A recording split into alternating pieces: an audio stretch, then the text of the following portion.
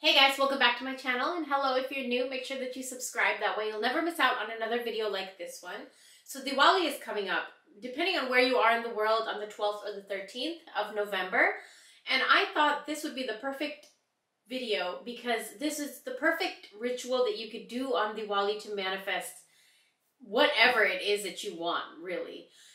But you can do this any time of the year. The best days to do something like this is a new moon, which Diwali is on a new moon. And Diwali is basically, in the Hindu culture, it's the festival of lights. It's celebrating triumph over evil and the triumph of light over darkness. So we're kind of conjuring that light into our life. But you can do this any time you need to. And it's basically manifesting with the number 108. 108 is a very auspicious and very lucky number. And around Diwali, it's like you can do a lot with that number. Okay, so I have a list of notes here that I wanted to talk about before I get into showing you how exactly to use a mala. Now, what I'm wearing right here, this is a mala. You don't need a mala. What you need to do is to have the number 108 in your mind, okay? And keep a tally of it, keep a count of it. And what a mala is, basically, it's this. So you could turn it into a necklace, you can turn it into a bracelet, an anklet, or you can use it, and I'll show you how to use it. But it's basically to help you keep count of how many times you affirm something that you really, really want. Or a mantra, or an affirmation, or some kind of manifestation saying that you want. Now, 108 is a very lucky number, like I said. There are 108 points that define a Shri Yantra. What's a Shri Yantra? That is that geometric pattern right behind me. I have been using it for years. It's very lucky for me, and it's also very lucky to work with. It's a geometric pattern that is a pattern of the goddess Lakshmi, who is celebrated around Diwali. But not only that, she's the goddess of wealth, of abundance, of beauty, love, and working with her, she bestows a lot of just good energy upon your life. And in this Shri Yantra, her yantra, there's 108 points on it. And this geometric pattern is believed to help you manifest the things that you want. I have a few videos on my channel where I do show you how to use a Shri Yantra, so check that out too.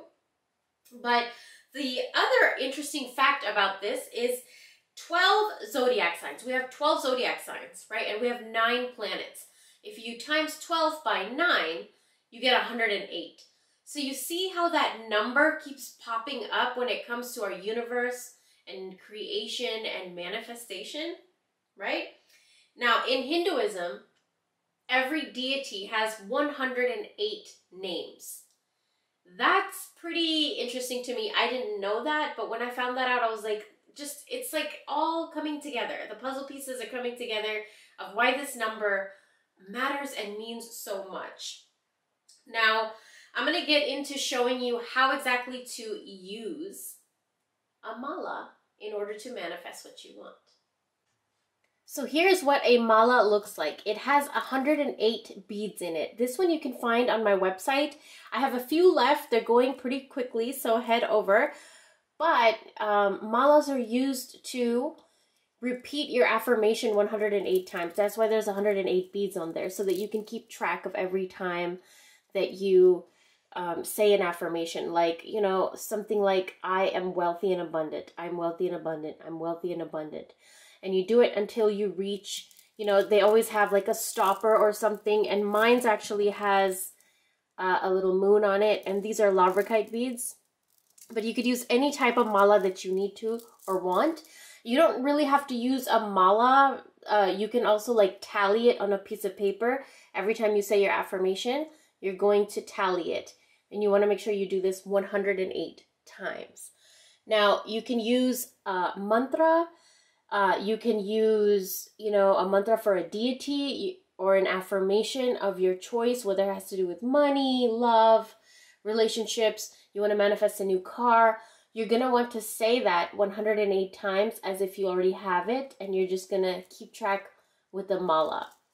Now, depending on what beads are on your mala, it's even more lucky and powerful. Say if you, like larvacite is very good for manifestation. Or if you are doing something for love, you can use rose quartz mala. And you can wear this as a bracelet.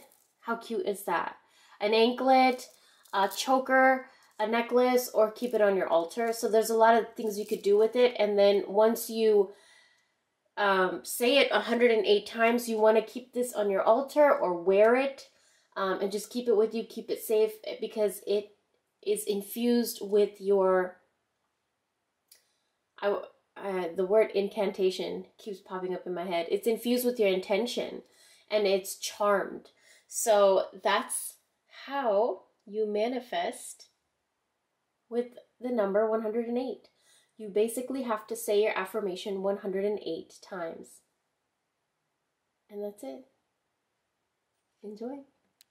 I hope you guys enjoyed this video. Thank you guys so much for watching, and head over to my Patreon for more videos where I cannot talk about those things here on YouTube. So I have over 300 videos over there on Patreon.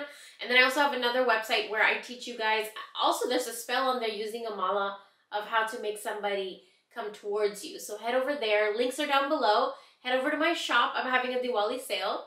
And I'll talk to you guys very, very soon. Bye.